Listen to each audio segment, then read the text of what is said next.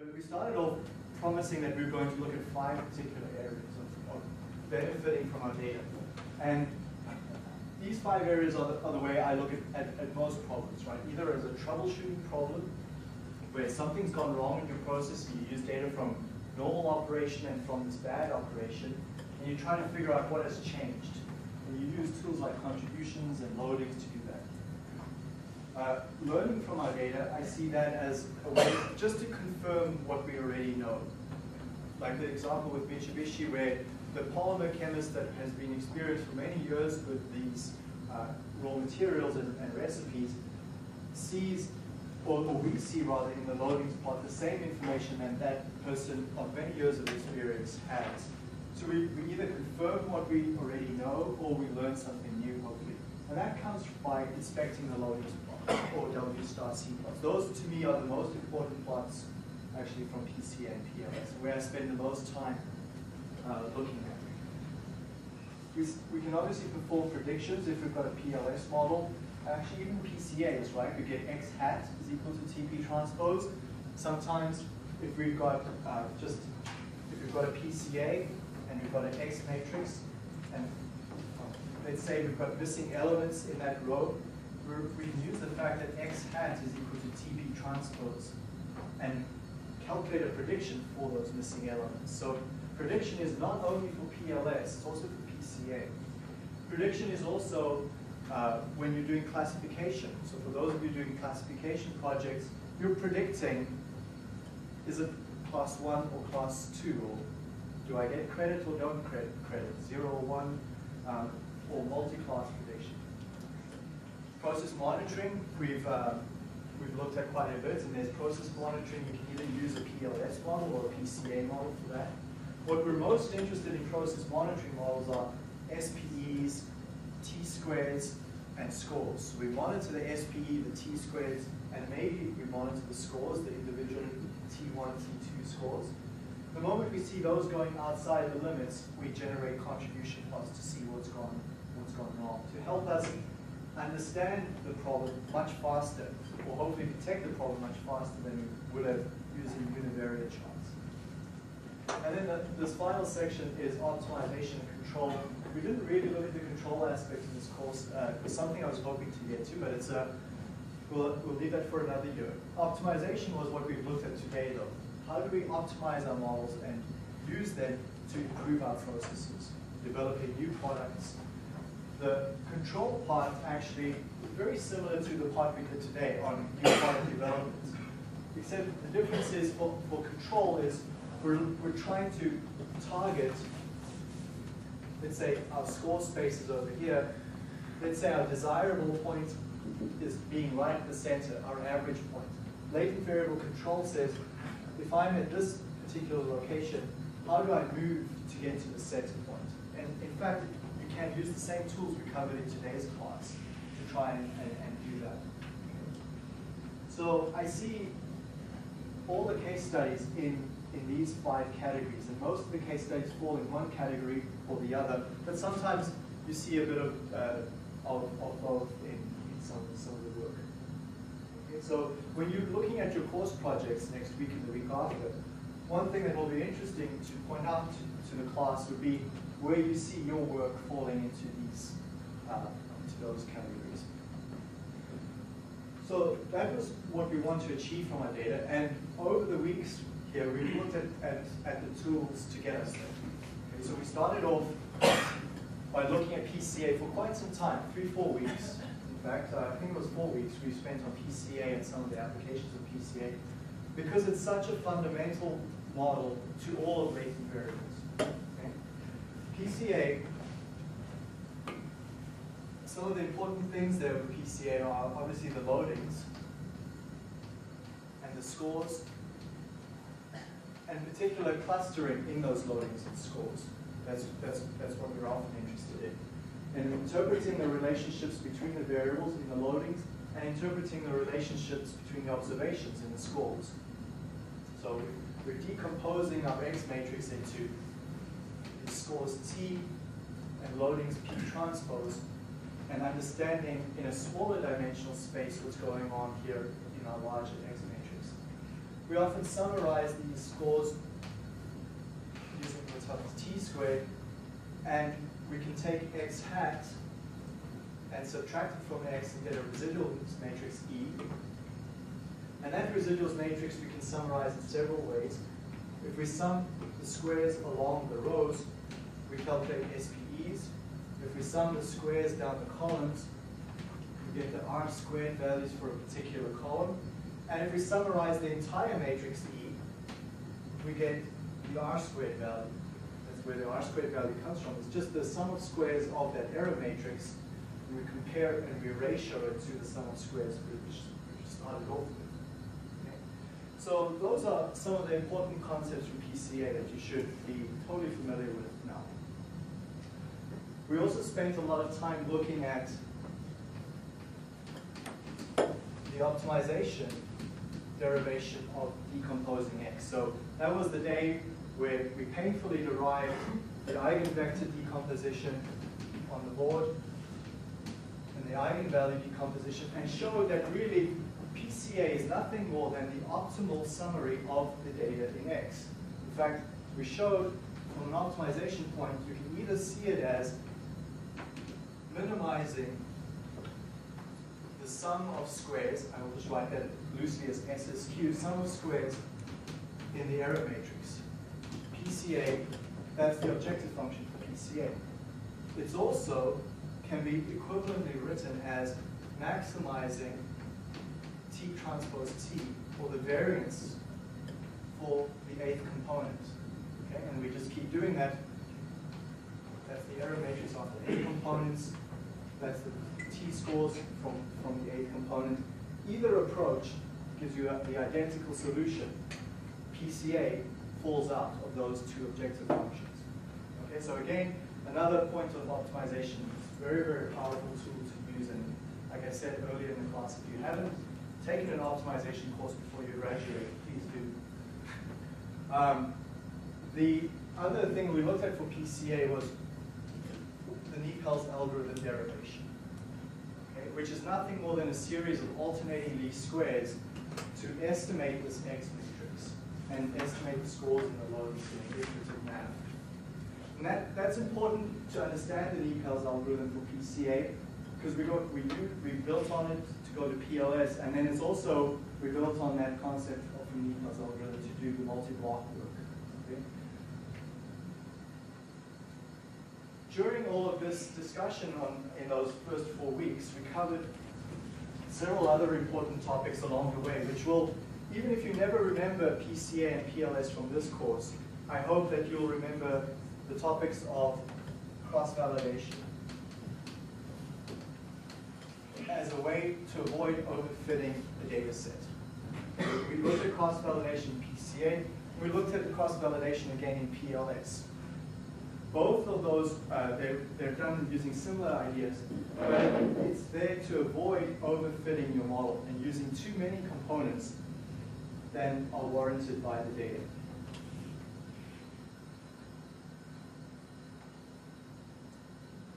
After PCA, we moved on to process monitoring, and so I've already discussed process monitoring.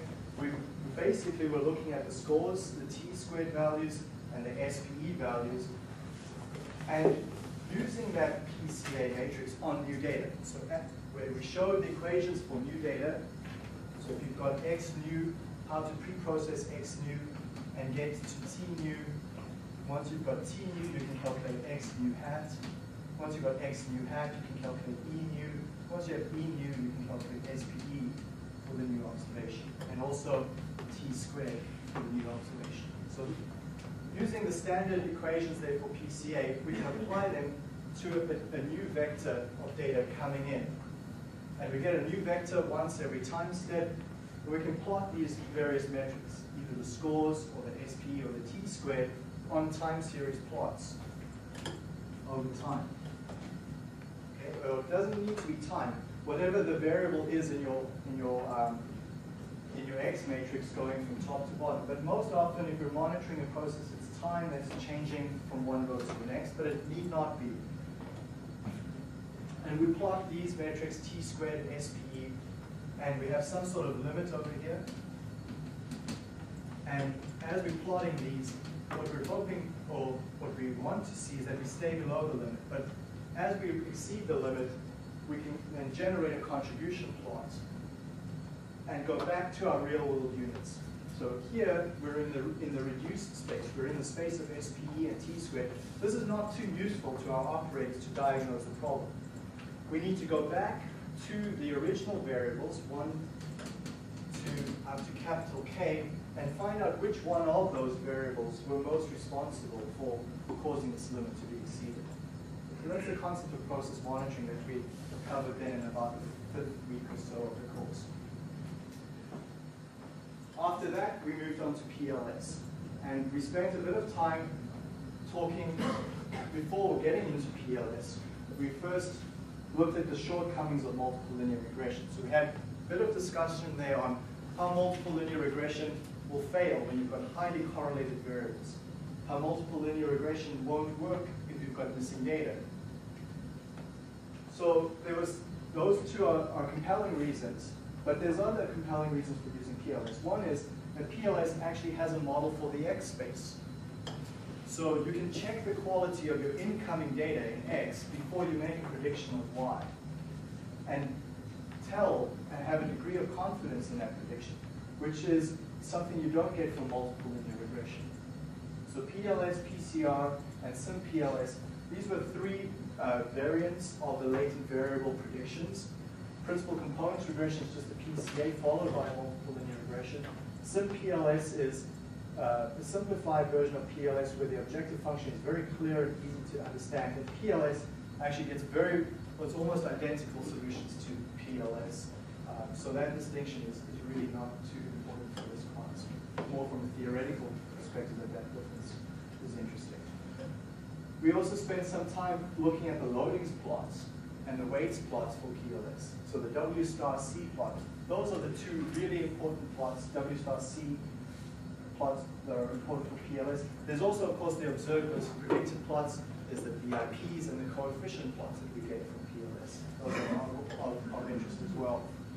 And then we ended off the section on PLS by looking at the concept of correlation and causality, and as well as the risks of using any empirical model, whether it's a least squares model, PLS model, whatever your regression model is that you're using, there's always a risk when you're basing it on empirical data. In other words, data that you've just happened to collect, but not from a designed experiment.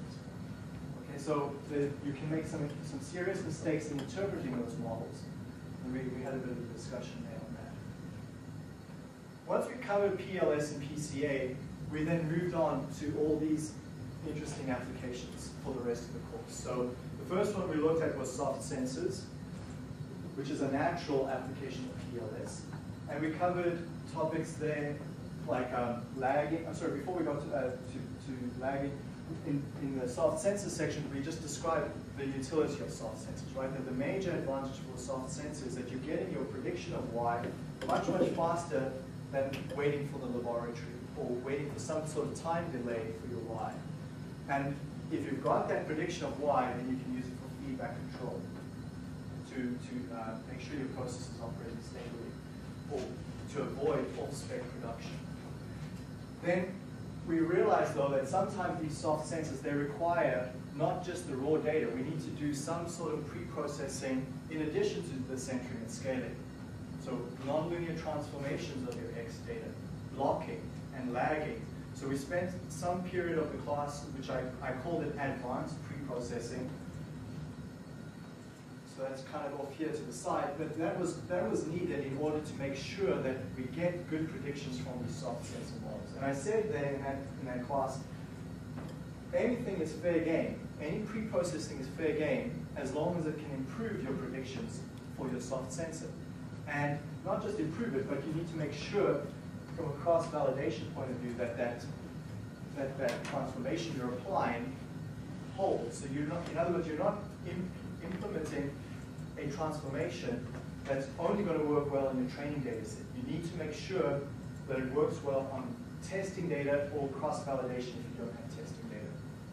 Okay, so there's a whole variety of pre-processing tools that one can use that we covered there in that section.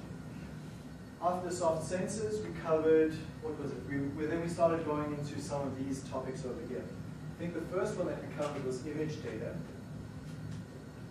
So we showed that doing a PCA on an image data set was the first implementation we looked at of unfolding a 3D data set to a 2D data set. So image data, remember we had folded our image, so we got a long, many, many rows, and we did a PCA on that, and then we performed what we called masking in the score space, where we drew regions in the score space and found when the scores were under those regions, we could map them back to the image space. There were some interesting examples there from Honglu and Snack Food as one particular case there. After image data, we actually came back to a PLS topic of classification. So sometimes in these courses, we probably push imaging data further down and cover classification right after soft sensors. I chose to look at classification a little bit later in the course, to look at it also not only from a PLS point of view, where we use PLSDA, but we also looked at multiple PCA models, and where you use what we call SIMCA, soft independent model component by analogy. After the classification section, we did batch data analysis, which was, again, looking at a 3D data cube, but unfolding it in a different way. And in fact, we spent some time talking about different unfolding strategies in that batch section, and when you choose a different unfolding method, you actually get a very different objective being answered.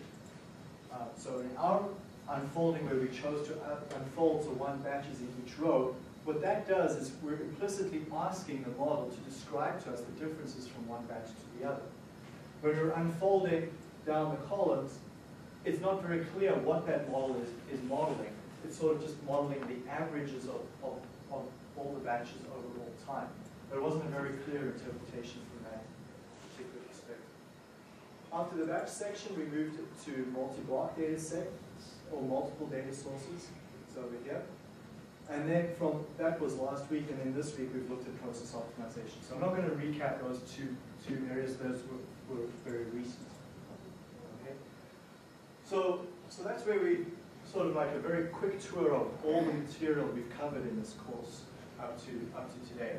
And so I've got a bit more here on each one of these 5 areas. I won't go through these slides. There's enough text there for you. But just to end off by saying these tools, they're very generic in the sense that you don't see PCA and PLS as being only working for one particular type of data set. They can work wherever you would use multiple linear regression, for example. You can exchange it for PLS. The other thing that's interesting is these tools don't introduce that much more complexity. Okay, sure, the theory is a bit more complex, and understanding the plots, like the loadings plots, can be a little bit complex. But for monitoring and online use, I've seen untrained people use them in a very easy manner because these tools don't really introduce something that's not been seen before. The monitoring plots, like these time series plots, they're nothing that an operator hasn't seen before. So you don't need that many additional skills to use these models. Sure, to build the models and understand them, you may need this course that we've just covered, but from a daily use, many people can use these models without extra training. And furthermore, they're very straightforward to implement and use in an online manner. They solve very fast. There's all linear algebra for the most part, so the calculations are quick and fairly straightforward. Okay. So